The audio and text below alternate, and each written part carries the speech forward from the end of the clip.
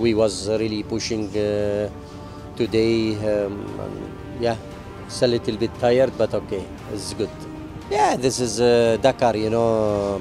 Today we hear a lot of things happen, you know, with the other competitor, and but okay, this is not our problem, you know, and we are trying, you know, to focus and to bring all Toyota in the podium.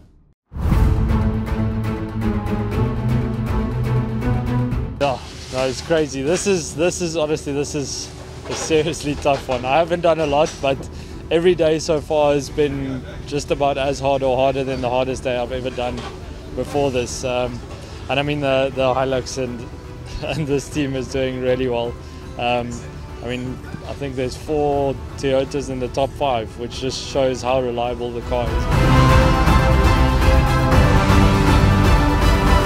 Crazy day, crazy day. I mean, everything was going reasonably well. After 60 k's, one rear damper broke, and then we jumped, jumped off a dune, and then we lost the front diff.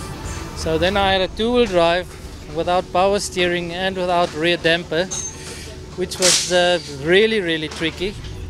And then finally finished the stage.